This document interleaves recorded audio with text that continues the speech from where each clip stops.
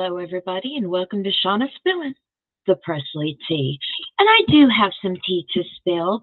It might be old information to some of you guys, but to a lot of you guys, I know you might not even know what's going on. So it's here. I'm going to spill it for you.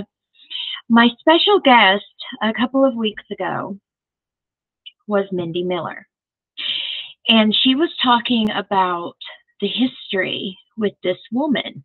And a lot of you guys were like, who is this woman? Because we didn't say her first name. But in reality, we don't really need to. It's just Joe Esposito's ex-girlfriend. And she's going to be at Elvis Week this year. And a lot of us isn't happy about it. A lot of y'all let your voices be heard and known. And EPE doesn't care. No matter how much we gripe, no matter how much you write, no matter how much you point out to them what they're doing that's wrong, they don't care. The sooner you guys realize this, the easier it will be on you guys eventually. I have basically washing my hands, loving Elvis all the way, and just going that way. But with this show and some of the Spilling the Tea shows that I have done for you and future shows, we like to dig into the past. We like to show you what you guys need to know. So that's what I'm doing tonight. I'm going to show you and tell you what to look out for with this Shirley lady. And that's what I'll say. I'll say her first name. But I really want to basically focus on what she's known for lately. And that's her book. So I'm probably just going to call her MM Princess, because Memphis Mafia Princess is her book. And there's even a history about that. So that's pretty much what this show is going to be about. It's going to be about Joe Esposito's ex-girlfriend, Shirley. It's about digging into some of her past. So when you guys do go to Elvis Week, and I know some of you all are planning it as of we speak, just know who you're paying a ticket for. And that's what this show is all about. Who are you paying a ticket to go see? Okay? So I'm going to start, first of all, and probably end up getting lost. So I'll start at the beginning. So the history of this lady starts in the past. So let's go into the past here to about probably 1971, I would say. So I'm going to go back that far. Let's see here. So here we go. There is skeletons in everybody's closet. There are past experiences in everybody's life, and everybody has a past, right? So this is her past. Joe Esposito's ex-girlfriend, Shirley. Okay. She has skeletons in her closet, like we all do. She was in at least 2 issues of a magazine. She publicly attempted to shame Mindy Miller for the same work that actually Shirley did herself. And I will show you some pictures of her work as we go. Also, people say she might have been underage in 1971 when she became a cocktail waitress in Las Vegas, but I really don't think that's the case. I think she was 18. I think she was of legal age, okay? But it was 1971, okay? She would brag about her time being in Las Vegas as a cocktail waitress, 18, 19 years old, because she says that she paid her own way. Until Joe Esposito found her. Now, as far as I know, Shirley D wanted to see Elvis. She had this feeling that she was going to meet Elvis. She planned her probably life at that time where she will meet Elvis. But in reality, when it was all said and done, Joe Esposito is the one that took pity on her being a cocktail waitress in Las Vegas. And, you know, put his arm around her and made her probably feel important and brought her into the world of Elvis. So that's how that went down. Plus the fact, I mean, I will be showing these photos to you. She told people and Mindy Miller what she did was wrong. Yet the pot calling the kettle black, guys, is she did it herself and was in magazines. So this is the first one where she's clearly showing a lot of her bosoms and being real playful and flirtatious. And here is the other one when it's just her in a bikini bottom showing her complete bare naked side and her side of her top. And this was all in a magazine called The Vegas Visitor. It was a little newsletter magazine. If you worked there, they would showcase the girls. And this so happened to be Shirley's issue. So there will be a bigger one soon so you guys can see what I'm talking about. Okay, this is what was really crazy about it, okay? People think she was underage. She looked really young, but we can't really prove that she was an underage cocktail waitress. So I will say she's 18. Just throw it out there. She's 18. And some early models at 18 is what time they would pretty much start their career, right? Well, Mindy Miller made a known fact that she was in show business her whole life. Even her parents were in show business.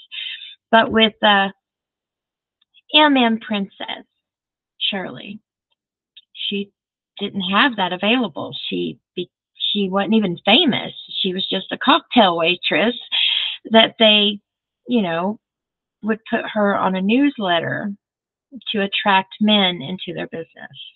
Okay? And that's pretty much that on that front. So when she and her fans, and I'm saying her fans because only her fans would love her, but she and her fans have been arguing with Mindy Miller for years. And here's the thing. Princess knew Mindy Miller. They were friends.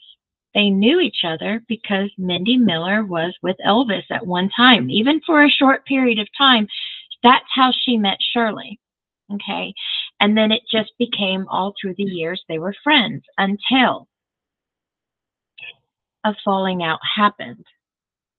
See, Princess was writing her book, wanted her book to be really popular. Most Elvis books are. So in order to promote, she wanted to put Mindy Miller on the scene to go on social media to help her. Well, long story short, guys, because the tea's only so long, but what happened was Shirley, Princess, found out that people loved Mindy more than her. And jealousy happened, possibly. And that's where the falling out started. Mindy was more popular than Princess. Okay? Now, it took years. And finally, EPE has asked her, it's her turn to talk at Elvis Week.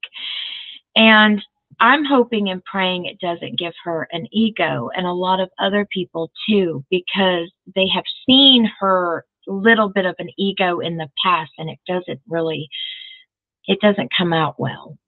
But if she does get an ego, that is her business and her problem, right? It's not ours. But just know you guys are paying to see this woman. So be very careful, okay? Also, there's other things that has happened, and this is unbelievable. Okay.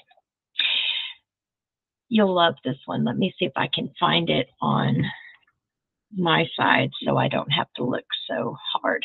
Okay, let me look on my phone so I don't have to look so hard here. Okay, so I was watching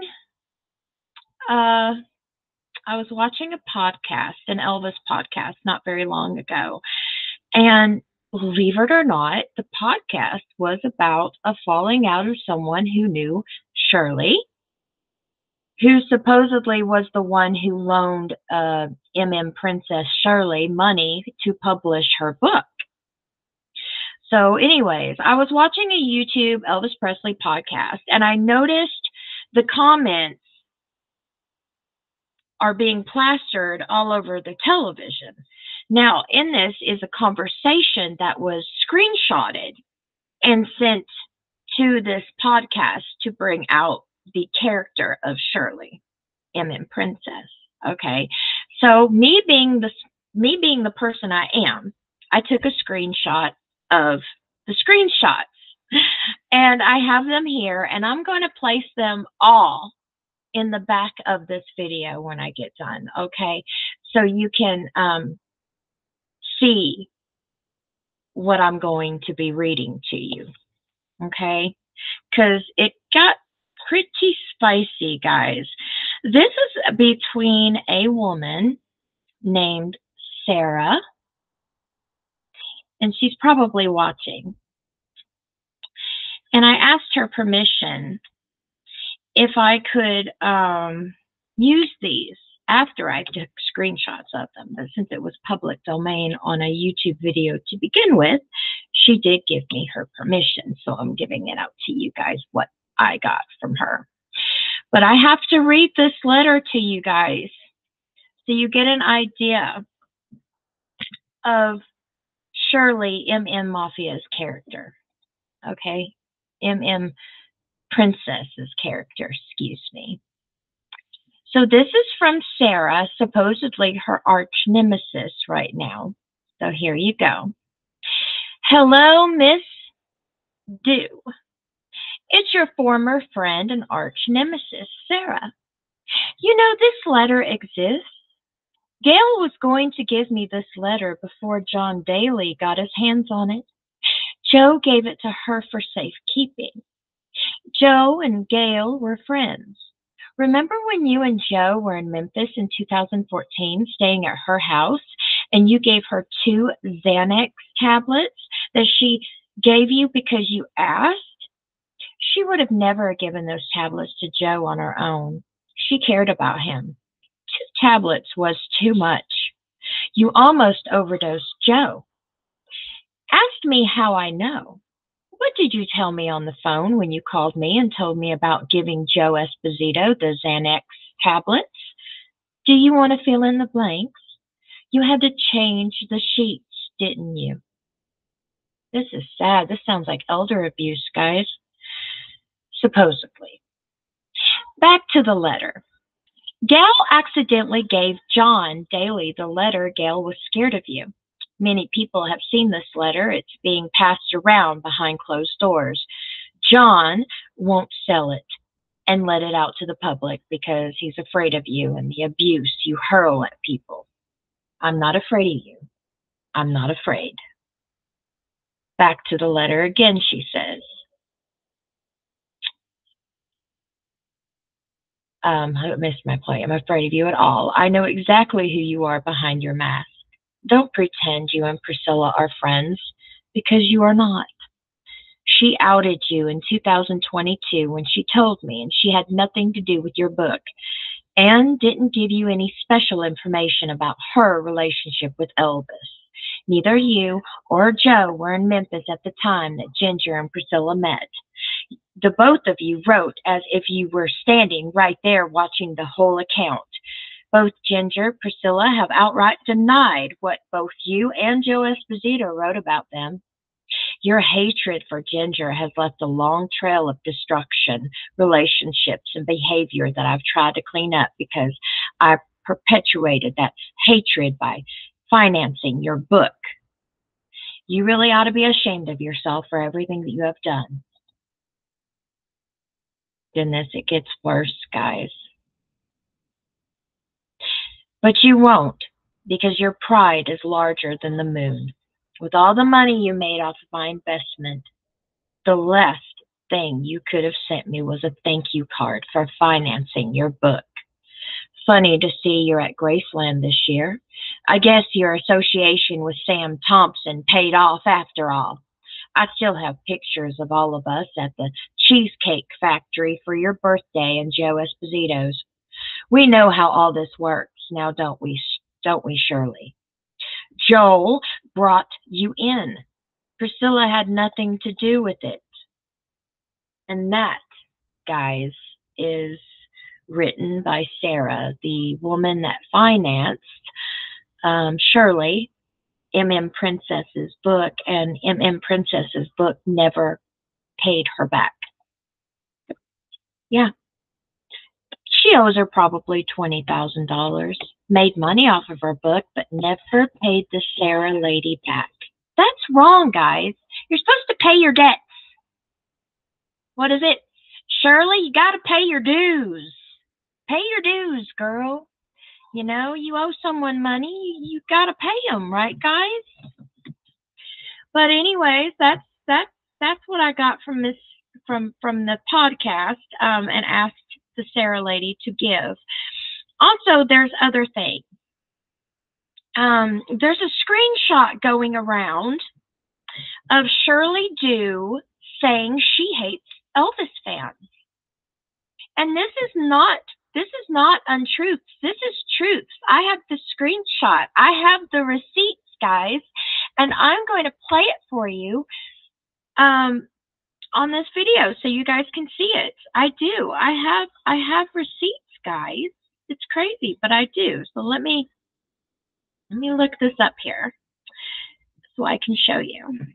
And you know, I've posted it on my site before, but I wanted to do a show just on the M.M. Princess to show you guys how much of a diva she really thinks that she is. Just see. That's what it looks like. Okay? And you'll see it again in a minute while I'm reading it. The screenshot is Shirley writing to none other than Miss Sarah. And this is what it says.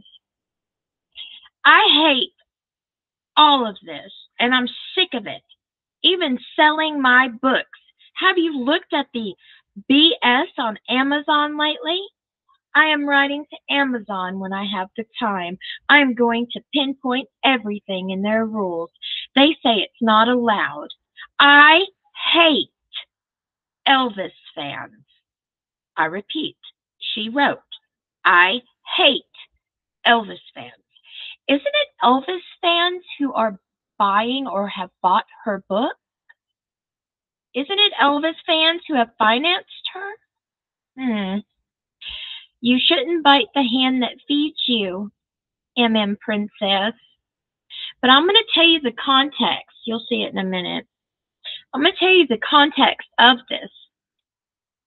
The reason why Shirley, M.M. Princess, was upset and even wrote this to begin with, that she hates Elvis fans, folks, is because she had to go, and I got this from a very reliable source who was there. The reason why she hates Elvis fans so much and wrote it in this message to Miss Sarah is because Memphis Mafia Princess had to go to the airport to ship her books to the people that bought her books. So, excuse me, you're telling me you hate Elvis fans, M.M. Princess, because they bought your books and you have to go ship their books to them. Is that correct? Is that correct, sweetheart? Really? Wow. Wow. I'm just saying, guys, who does she think she is? Elvis or something? Even Elvis wouldn't have been that way.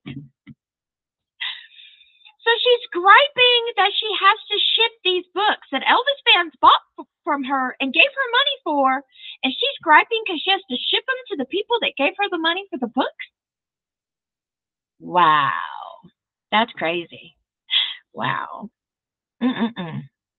Now, according to my lawyer, and I'm going to point it out there, I do have one. In this business, you've got to have one, guys, so you know what you can and cannot say. I can say her name, might not be complete first and last name, but I can say her name as long as there's truth and receipts to back it up. Defamation only happens if you say untruths about somebody. This is no untruths. This is getting it from the horse's mouth, per se, if the person was there, right, guys? So another thing that really got my interest here was she's going to be at Elvis Week with Sam Thompson and Linda Thompson, guys. So please be careful out there about Miss Memphis Mafia Princess. She wasn't even a Mafia member. Ain't nobody who's Memphis Mafia Princess. Elvis would have never allowed it. Just the fact she calling herself Memphis Mafia Princess helps us realize she must not have known Elvis too much, because he wouldn't have liked that title very much to her book. And also the fact when she did do her book, she was trying really hard to look like Princess Diana, you know? I don't know if that was going to help book sales or not, folks, but I'll put the bigger version up as well. But that's just crazy, guys. I mean, and I'm not even done. That's just some of it. There are some personal information, like how she is financially, where she lives, family, friends, how her children are, but I am not that petty. I'm not going to dig into her personal past like that, or her children, or her financial debt, or any of that. That's just petty. I don't have to do that. I just have to give you the receipts of what I'm reading to you right now, guys. So I'm not as petty as some people think. I'm not gonna dig into that. We can use other things, you know. But what really happened is supposedly, Shirley wrote a letter, and in that letter she called Elvis a creep. I repeat, she called Elvis a creep. Well, this letter has supposedly ended up in John Daly's hands, and he will not part with it, no matter how much cash that you offer him, even for a Xerox copy of it. He says there's too much hate and division in the Elvis world as it is, so he's just going to sit on it, folks. But that's the information that I've got to give to you about that. But in the letter, she supposedly called Elvis a creep. So I'm thinking to myself, if she thinks Elvis is a creep, then what the heck is she doing at Elvis Week? You know what I'm saying, guys? So, I mean, there are multiple sources, and we all worked and collaborated with each other to get this video out to you guys as a knowledge video to help you guys, because I told you this before, and I'm going to tell you this again. Be careful who you put on a pedestal in the Elvis world, okay? These people are not Elvis. Yeah, they knew him, but that doesn't make them Elvis. So be careful in the Elvis world, okay? It's just so much hate that she had given Mindy Miller, so much hate she's given other people. Supposedly, Miss Shirley, Memphis Mafia Princess, has a bulldog, a bodyguard. He's some ETA guy, so be careful out there, because she's got someone that can fight for her. And, you know, just like with even Prissy Pants, there are people that will fight for even her. So she's got people that'll fight for her, so you got to be careful, guys. I have something else to show you, and this is also mind-boggling. So, Shirley, Memphis Mafia Princess, was on the Dr. Phil show. That's right. Have you ever watched Dr. Phil, guys? I know I have. Well, Shirley, Memphis Mafia Princess, was on the Dr. Phil show, and I'm going to read you this article. Oh, yeah. And there'll be a link and pictures and all stuff in this video as well when it gets done. Okay. Dr. Phil lawsuit. According to Shirley, Dr. Phil trapped me and touched my boob. Yep. And this happened October 7th, 2009. So a while back, guys. This was in 2009. Dr. Phil is being sued by a woman who claims the TV shrink held her captive inside his production offices, forced her to stare at a naked man, and then grabbed her left breast. Wow. Are we talking about the same Shirley here? Uh-oh. According to the lawsuit filed today, the LA County Superior Court, a woman named Shirley D claims she went to Phil to seek therapy in 2007. But instead, she claims the doc tried to brainwash her and force her to endure all sorts of physical and emotional abuse.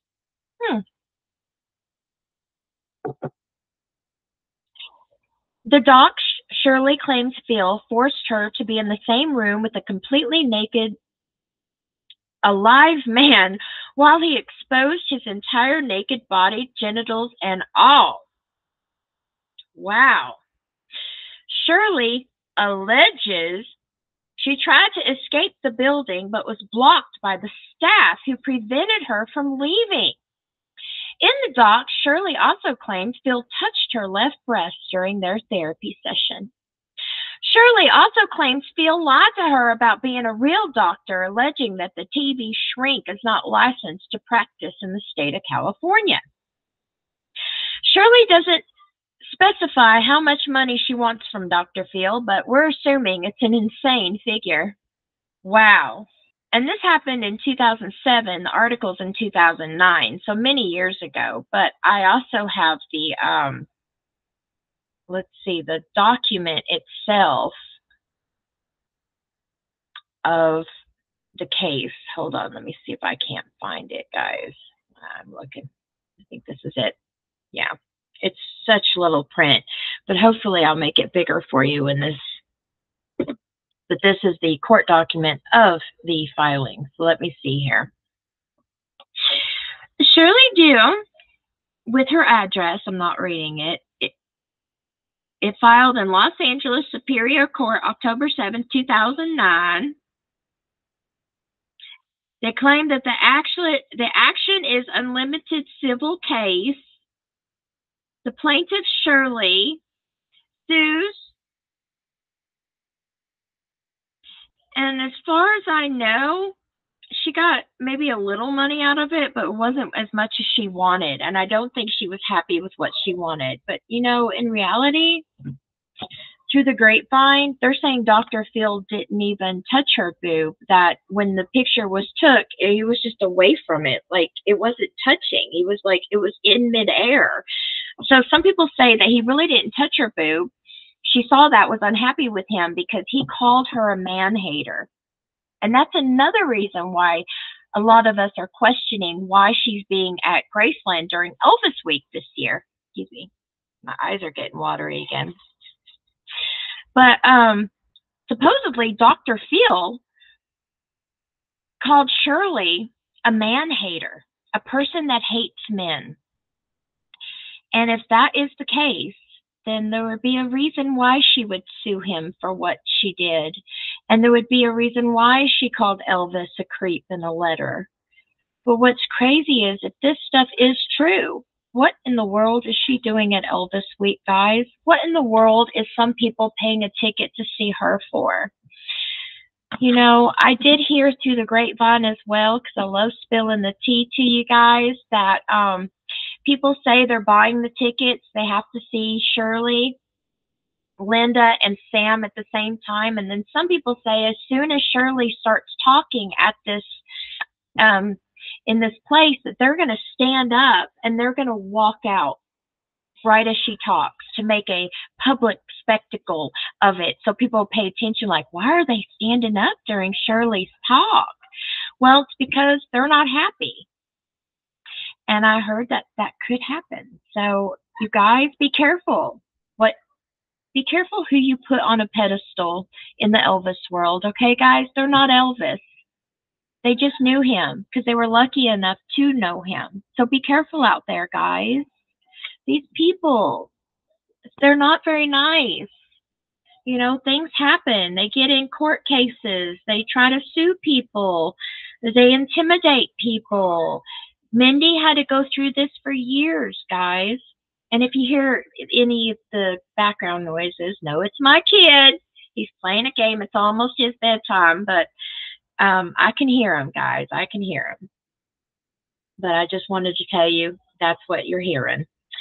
But this is just crazy stuff. I knew about this for a little while. I reached out to my friends that also was investigating Memphis Mafia Princess Shirley, and I'm telling you straight up, it's not as you think it is. You know, it's smoke and mirrors like anything else. But I wanted to give the facts out there to you guys so you know what happened. You know the past, you know what to look out for, you know what has happened at this point. But anyways, I will dedicate this show to Miss Mindy. Thank you for being on my show. This is a gift for you. You've been wanting this, not just your show of telling people how you have felt all these years. It's also a show to help your healing by showing what the past is of this lady that has been your tormentor for years. So I hope that you appreciate it, Mindy, because I really appreciate you being on my show and being able to do that. I want to say thank you to Sarah. I also want to say thank you to Darby for helping as well. Let me see some of your notes. I appreciate it very much. And I wanted to tell us something out there I haven't said, and it's been quiet for a while, but I wanted to give a shout out to my new editor and graphic person. Thank you so much. I appreciate you and all the time that you have helped and trained and just been there for me. Thank you very much. But know, guys, that I love y'all. I'm just looking out for you guys. I want you guys to know what to look out for. And remember, first and foremost, if you're not sure about anything, always do your own research and search for yourself, okay? And come up with your own conclusions. But guys, just thank you again for letting me have your time this evening. You could have went to any Elvis channel tonight, but you didn't. You came to mine, and for that, I love you. I love y'all for it. Thank you so much. And just one more thing out there, guys. God bless y'all. TCB, TLC. Good night, and I'll see you on the other side. And I'll see you next week on my next Spilling the Presley Tea. Mwah, mwah. Bye now. See y'all later. Be safe out there, okay, guys? Be very safe out there with these people. Whew. Anyways, guys, good luck. Elvis Week, I'm going to be covering it as best as I can, so stick with this channel. We will be covering Elvis Week. Okay, guys. Bye now.